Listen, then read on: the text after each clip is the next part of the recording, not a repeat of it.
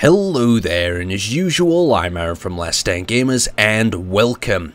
So with a new patch, it brings new features, new exciting things, and today we have a lot to look at, not in the form of blocks, but a lot of little features that will really improve our gameplay experiences. So the first thing is grouping. Now we've got lights on this station, and if you've ever had to light a station up with different colours, you'll know how tedious it is going through each light and setting the colour. Now this is no longer a problem. So if we go over to our little gyroscope over here, we access it, we've got a number of lights. So we've got two lights here. Now I know these are the ceiling lights, and if I press shift click, I can select them both. And what I can do is change the colour, and if I change the colour on here to whatever, it'll affect both of them up there. So I'm going to turn them on, and then I'm also going to name them. So we're just going to call them top, T-O-P, oh, Topo, I'm going to save it, and then it adds it to the there right at the top, and anything we do on this one affects both of them. So we'll leave that now, and you can see both our little lights are on. We've got this nice blue sort of hue, very nice. Now we've got these lights at the sides, and I was thinking we need some sort of warning lights, maybe some red that can flash when we're under attack and they can be off at the other time. So let's group them up.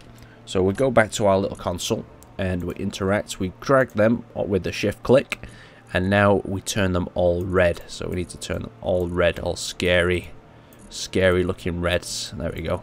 Sorry about that. There we go. And now with the red affected, it's going to look absolutely beautiful. So let's do a little bit of a test. Let's save that as the red lights. So on our whole station, if there's an emergency, we can put them on so all the people on our station will know. So we'll save that, and you can see we've got red and top. Now, it's not an emergency now, so let's turn these red lights off, but let's have a quick look first. So yeah, we've got the emergency lights there. Now we hop back over, and we can see that all the red lights are here, so we're just going to turn this off for the moment, because it's not an emergency on our station. It just makes it so much simpler with that grouping. You can also get a little bit more complicated with it as well.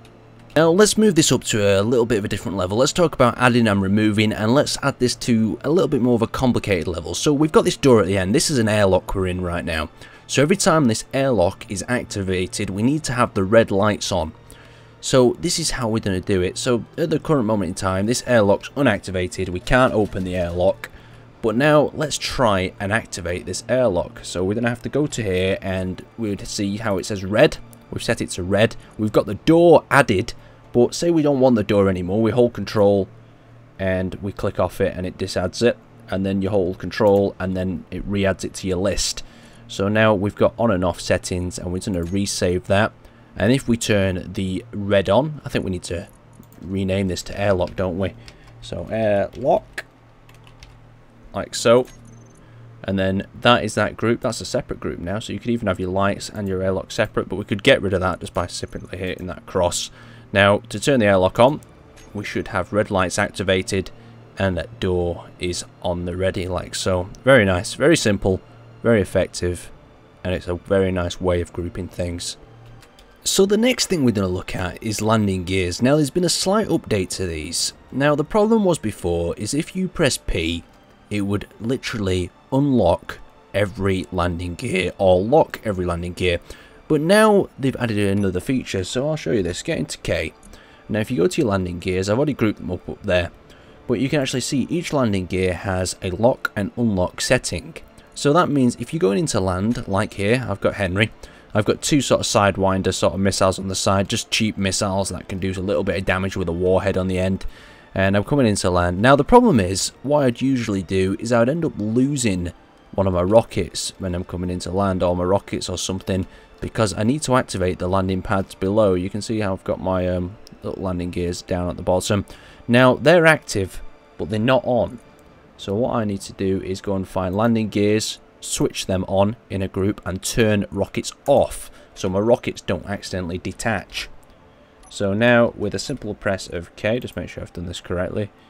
Yes and yes. Rockets are off, landing gears are on, and lock them in place. Absolutely beautiful. Now say I want to use the rockets. I don't have to fire both rockets anymore. Like previously, you'd have to release every single landing gear, so it'd be a one big strike. So if we get back into these controls and we unlock our landing gears, we turn them off and we get back onto our rockets and we turn them on. So we're going to take off now. Now currently I've got it set to fire both rockets, but what I'm going to do is just show you how you can make it fire one. So I'm going to turn around and we're just going to drift slowly back to the target, or back to our little home, you could say. And I'm going to set up one rocket to fire. So before you're on the attack run, what you want to do is access your rockets. So go down here, and then you want to turn one off and then leave one on. So one should release, the other one shouldn't do anything. Should just sit there and be ready for the next attack run. So we'll bring this bad boy back around, line it up with the target, and it should be simple as pressing P to release this guy. So I'm going to press P, and there he goes. Off he goes into the target, and there we go. A nice little bounce back as well. Like I said, a cheap little rocket, and we've got the second rocket to fire, so we'll do that one while we're at it. And now it's as simple as going into the menu, landing gear, rockets, and the one that is off we need to turn on. So all we have to do now is just line up this with the target. I mean, it's a little bit of menu work, but it's still bringing that little bit more of a feeling. So that rocket's away, and that rocket's missed completely. These need a little bit of gyro stabilization, but the idea is just to make them cheap so you can do a bit of damage and keep them cheap and affordable without adding loads of accessories on. Anyway, let's move on to the next feature. We're here in the Land Raider world to show off the last new feature, and that is the rotors having a reverse function. So I'll just quickly get onto this. Get down here. I've grouped up all my rotors, left, right, left, right, left, right, into two nice little packages. So we've got left track, right track, and if I hit this, it will reverse the velocity.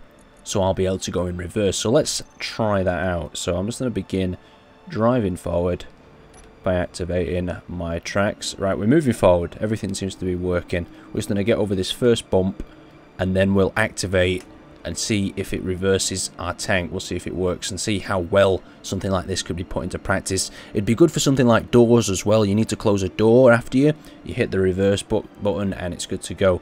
So that tank's doing rather well. So let's try pressing reverse. And there we go. We're actually reversing the Land Raider that simply. Now that's just took half the workload. Imagine back in the day what you'd have to do is you'd have to set each individual rotor.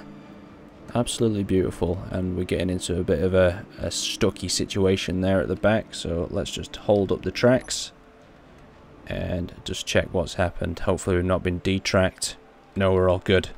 Just must have been me. A bit paranoid. So let's set them back to forward, and off we go back on our adventure. So thanks for watching, guys, and make sure you check out the new patch. I'd love to hear your thoughts, and I'll see you next time.